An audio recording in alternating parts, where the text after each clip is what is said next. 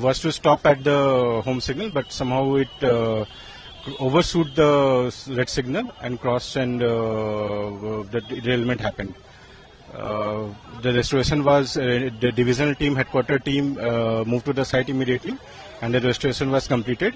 And around 7:30 hours, the restoration was complete, and restoration was going on, and the first train has moved from the site at 8:35 hours. Till now it's 11 trains, but we will restore some of the trains. Most of the trains are passenger trains, but we will restore more of the train because section has been opened. Preliminary, as per site reports, it was a case where the signal was crossed in red signal. So details will come in further. Inquiry team is there. We'll give further details. But the section is open. Traffic is restored normal now.